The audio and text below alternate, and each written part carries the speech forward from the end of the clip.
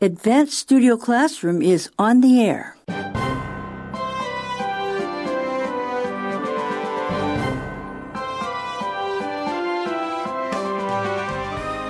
Welcome to our advanced class, your window on the world. And today we're going to talk about things that might help you at work.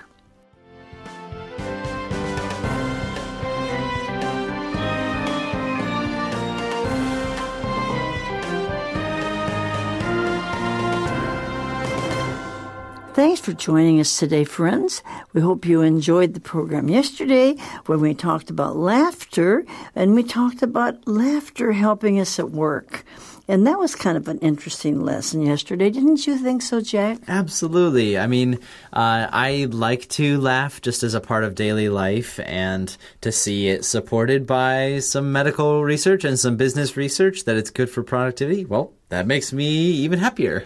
Well, it's nice to know that work can also be fun. Isn't that true, Carolyn? It is. We don't need to be stressed or anxious all the time and just feeling all this pressure from our jobs, even though our jobs can be stressful, but we can try to alleviate or relieve some of that stress through laughter. Mm-hmm. Well, you know, just the idea when you say the word work, it sounds like something kind of hard. And then you say play. Oh, that sounds like fun. So whenever we just say work, it kind of brings stress to some people, doesn't it? Sure. It's not something that we necessarily associate with being fun. But if some people say, I really enjoy my work, you say, really? You know, but I think I enjoy my work. Do you enjoy your work too? Yeah, I enjoy my work. And you enjoy being here talking to everybody? Absolutely. Man, I'm so happy that so many people like to listen to our radio programs. I mean, I always think it's pretty awesome that we get to talk and so many people are listening to us. So thanks for joining us, listeners. And you call that work, see? Yeah, right, how about that? Okay, well, we're going to start today. What page are we on? We're on page 39 in your magazines, so open them up if you haven't already and join us for our lesson on August 27th. Okay, what is the title of the lesson today? Can chiropractic care help fight presenteeism at work? Well, that seems like kind of a new word, so we'll find out more about it. So let's read that first section down through line 22.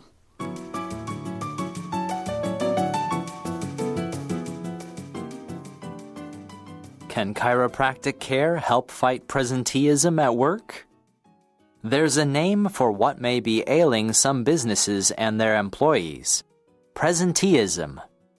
That's when people show up for work but don't perform at full capacity, and for one big reason. Definitely not to be confused with those who routinely waste time at their desks, say, watching the latest cat video go viral. That reason? Underlying health problems, including chronic conditions like back pain, headaches, and arthritis that leave them muddling through the day. Underlying the research on presenteeism is the assumption that employees do not take their jobs lightly, that most of them need and want to continue working if they can, the Harvard Business Review reported.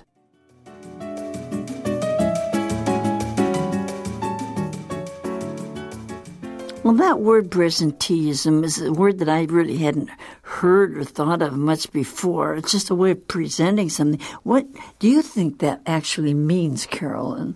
Well, it is kind of an interesting word, and usually we think of absenteeism. Right. That means that you are absent or not present. But here we have presenteeism, and presenteeism, based on our lesson, seems to be when someone is at work, they want to be there, but they're not able to perform as well as they should or could due to health problems. Okay, so they're present in their body, but their mind is not all there, you know. They're not absent from work, but they're present, right? Yeah, that's right. And yeah, it's interesting because this is, I think, kind of a new term. Yeah. Absenteeism has been a term that's been around for a while, but I've never heard of presenteeism before. So I think this is an They just interesting... kind of made it up, maybe. Who knows? Maybe so. It's an interesting question to talk about. Right. Yeah. But there is a name for that. They say what is ailing some businesses or what is hurting them. When you're ailing, it's something's wrong, you're hurting. That's right, yeah. And what is ailing these businesses and their employees? It is presenteeism. And that's when people show up for work. That's right. But they don't perform at full capacity. That's right. And that happens a lot. Yeah, it does. And they the didn't author, eat breakfast, maybe. Yeah, maybe so. Maybe. But the author wants to clarify here. He's saying not to be confused with those people who like to waste time. So what he's saying is presenteeism is not about people who are not effective at their jobs because they just don't feel like working. These people actually do feel like working. They want to do their jobs, but they are not at their best.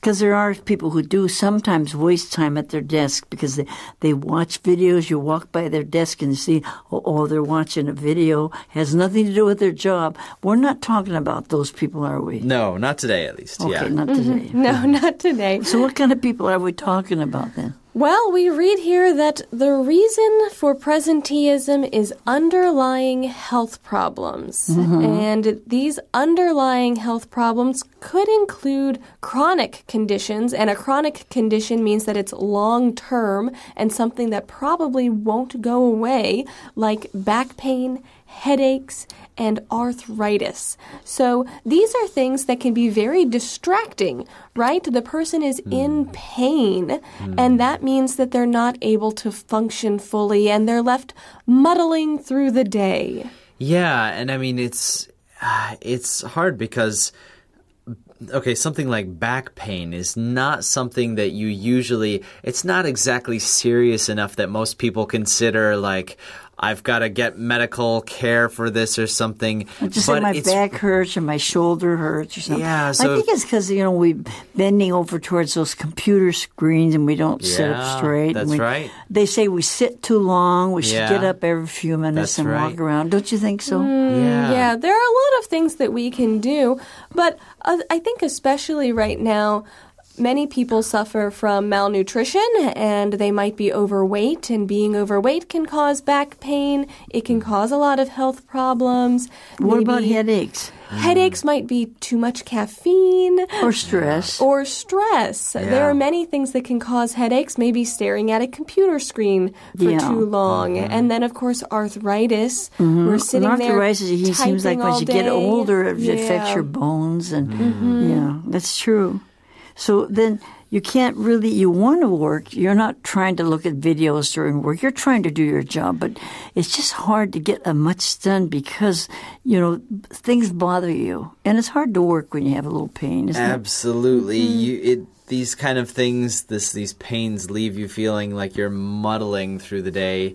And muddling, I think, is a good descriptive word. You can just kind of think about how it sounds. It sounds like mud, kind of like you're just struggling, like you're just barely making it. Yeah, you're really not making much progress. You don't have much motivation. You're not working effectively. So it says underlying, the reason that, this research on this presenteeism is the fact they are assuming that employees, they're saying, I'm sure that these people are not trying to just be bad. They're not taking their jobs lightly. They want to do better, but they just can hardly do it because of all these little things that bother them. So it's not really purposely trying to just watch videos or not do their job. It's just that they don't feel good. Right. And sure, if you have headaches or back pain or arthritis, it's going to be harder to feel motivated to do something because every time you move, you feel pain. Every time you need to get up to get a book or to check something or to talk to someone, it's going to feel uncomfortable. So, of course, these people maybe do things a little bit slower than others in the office, or slower than they themselves want to work. They want to be productive, but they're unable to. And they get headaches. And there's a lot of people that take pills. You can buy all kinds of pills every time you go to the drugstore. The pharmacist, you can buy pills for headaches, buy pills for back pains. Yeah. Well, half of the stuff they sell has to do with that. Yeah. But you can't keep taking all that medicine all the time. It's not good for your liver. It's not good for your body. That's so what right. are you supposed to do? Well, that's an excellent question, and we've got another section here called beneficial well-being.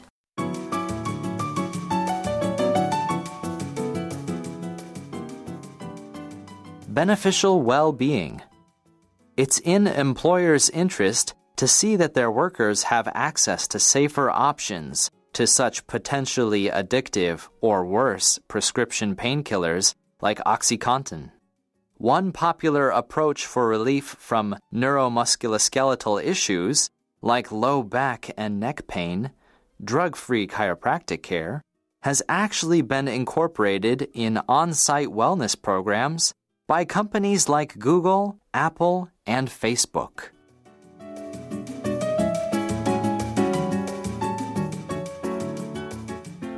Well, of course, it's beneficial. I mean, we know it's good for any employer if the people, can feel better, but they want to have a better, safer thing than just pills.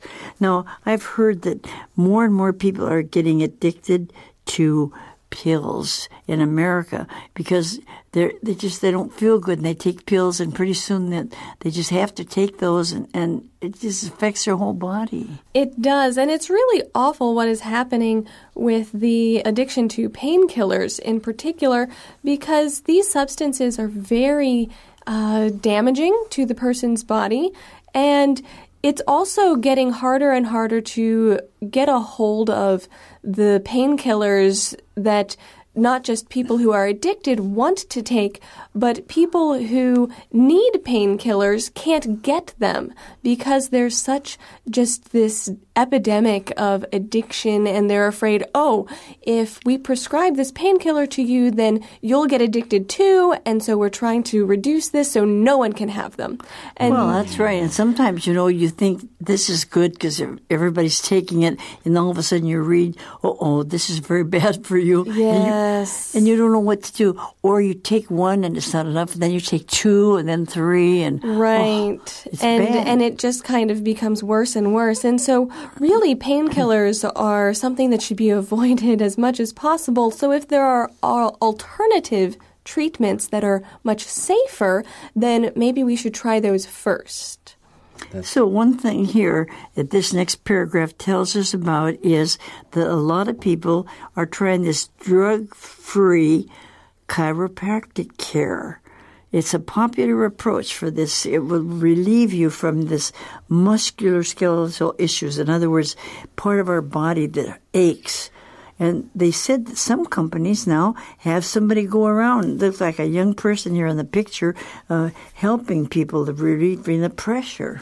Yeah, that's right. It can help relieve the neuromusculoskeletal issues. And that's a really long, confusing word, but basically it means all of your nerves, your muscles, and your bones all together. So one thing that's interesting is a lot of painkillers, okay, maybe they are prescribed for headaches and stuff like that. And you might think, how is chiropractic going to help me if I have headaches?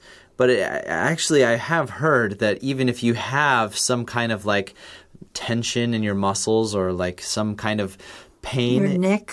Yeah, in your neck, it can give you headaches too. Yeah. And so the whole body is really connected in an amazing way. And that's where I believe these chiropractors come in, is that they do understand some of these things about how our bodies are connected and how they can help us get back into a better position, a better posture, and just have a better, healthier body. Yeah. Have you ever been to a chiropractor? I have been to a chiropractor. I've been to the chiropractor many times, and I really enjoy actually receiving chiropractic care. I do feel a lot better after going to the chiropractor. I have some back pain, And so the chiropractor helps to relieve that, and I feel much nicer afterward. Well, chiropractors and acupuncture, all of those things, they relieve that pressure on you, don't they? Absolutely. I can give one little story. I've never been to a chiropractor, but I did. You've never been to a chiropractor? I haven't yet. I can't imagine. Can you imagine that? Well, I'm He's still too young young. yet. Yeah, that's what it is. Well, believe it or not, one time in my life, I did a lot of computer work. I was working as a freelance web designer and graphic designer, and I started getting some repetitive stress injuries in my wrist. It's very common if you are as a cashier or using a computer all the time. Your wrist starts burning and it's really painful. And I went and saw the doctor about it, and maybe he had some chiropractic training, I don't know. But he actually told me he found out that it was actually the position of my shoulders. Oh. The way that I held my shoulders when I worked was actually causing some nerves to be in an unhealthy position while I was working, and it went all the way down to my wrist. Now, I would have never known that. Or anything like yeah, that? here I was. Maybe he did have it. I was trying to keep my wrist warm, and all this time I wasn't even thinking about my shoulders, and that's something that maybe a chiropractor would be able to help you with, that's to true. tell I you hope about. you don't need one for a while. But I hope so too. But they're nice when you need them. But some of these big companies like Apple, Google, they're such big, huge companies, and they have so many things that are free.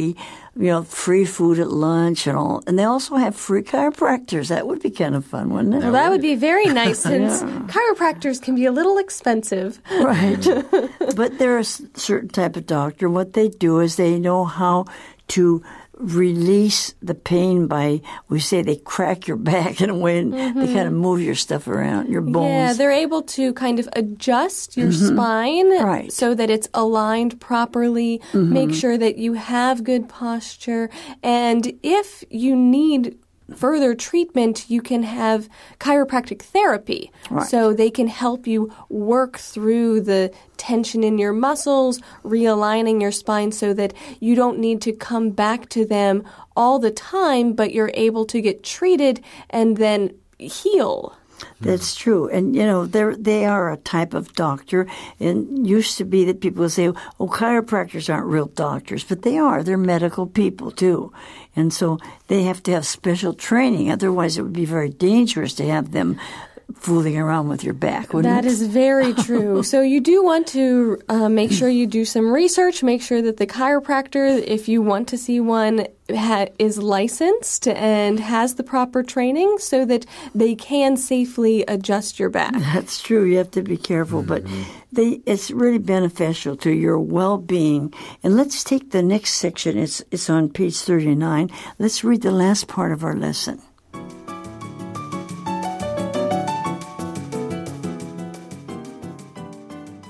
Doctors of chiropractic, who are highly educated and trained in the structure and function of the human body, use hands-on techniques designed to enhance flexibility, muscle strength, and range of motion.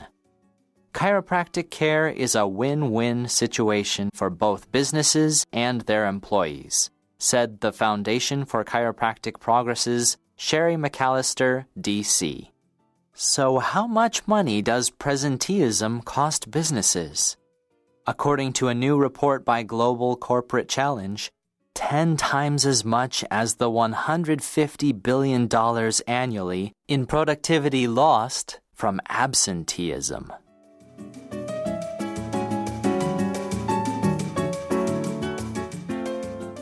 Now, as we just mentioned, that chiropractors are actually doctors, and they're highly educated and trained.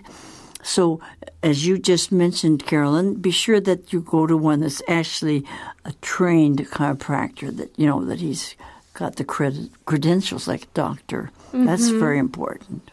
Yes, you definitely want to make sure that they are a licensed practitioner of chiropractic. Yes, make sure that they are an actual doctor. Because they know how to really make your muscles more flexible and stronger, and the way that you use them, your range of motion. So, what they actually do is to help you to move better, don't they? Yeah, that's right. I mean, in general, once we understand our bodies better and when we can have a better position for our bodies, more flexibility, we'll just feel happier in general and feel like we can do more. Yeah. Well, that's right, because it says if you have the care of a doctor, like a chiropractic care, it's a win-win situation for the business and the employees. Now, you could say the employees, of course, they win because they feel good. But how can the business have a win? How can you both win? Well, the businesses win because now their employees are more productive. They aren't just sitting in their chair muddling through the day. They're actually getting things done. So the next thing will come up then, if you're in the business, you say, well, how much money does this kind of presenteeism, how much does it really cost businesses? If people come to work and they have headaches, they have backaches, does it really make any difference in our profits? Well, apparently it does. We see here that according to a report by the Global Corporate Challenge, this presenteeism costs businesses 10 times as much as absenteeism. It costs 10 times as much as 150 billion U.S. dollars. I can't even imagine that. I'm not even sure what that number is. I think that's into the trillions now. Yeah.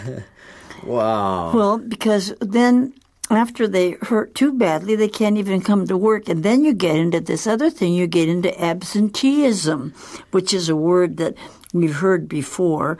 And this is a big problem. If people are gone from their job, that can't get done. You want to finish a project. You say, where's Jack? He's not here today. We can't do it. So then you lose money, see? So the absenteeism part is bad.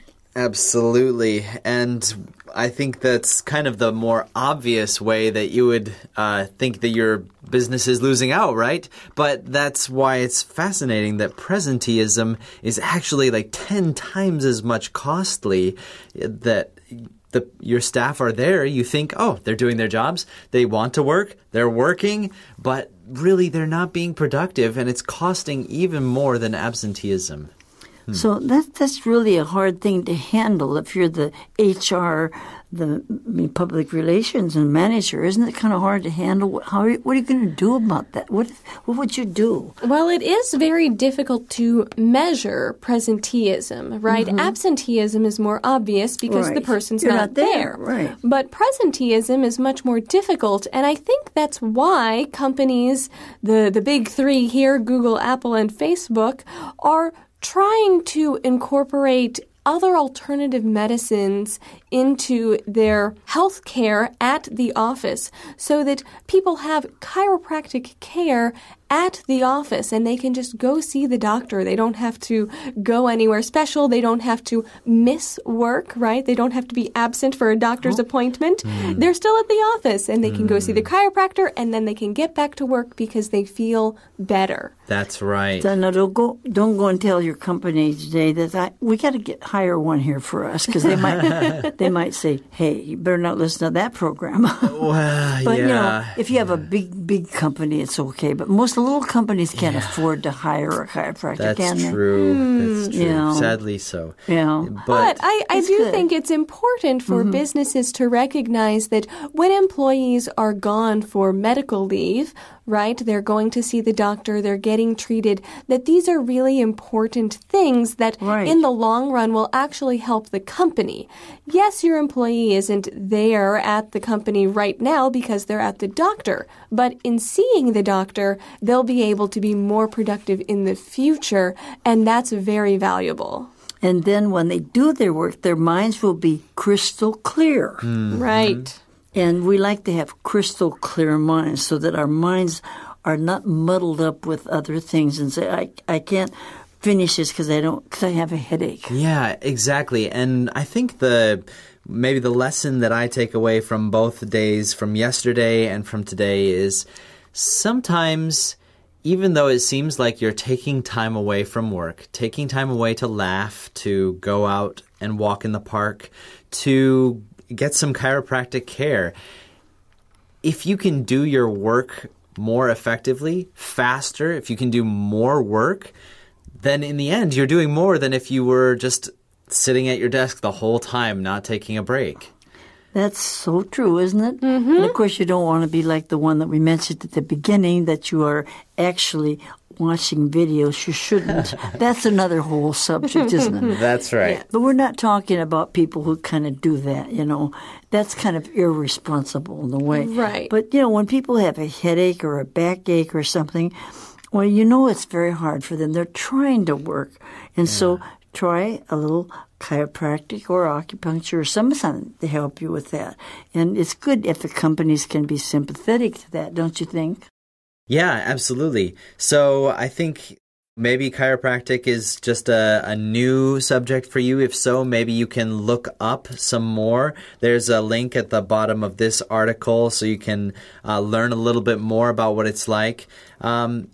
It's something that it's worth considering. Yeah. And don't forget to look at our QR code. And not only the introductions, but there's skits, there's information on there. So check it all out on your cell phones. And be sure to come back for a new lesson. And thanks for being with us today. I hope you all feel well and have a great time. Me too. Yes. Bye-bye. Okay, see you next time.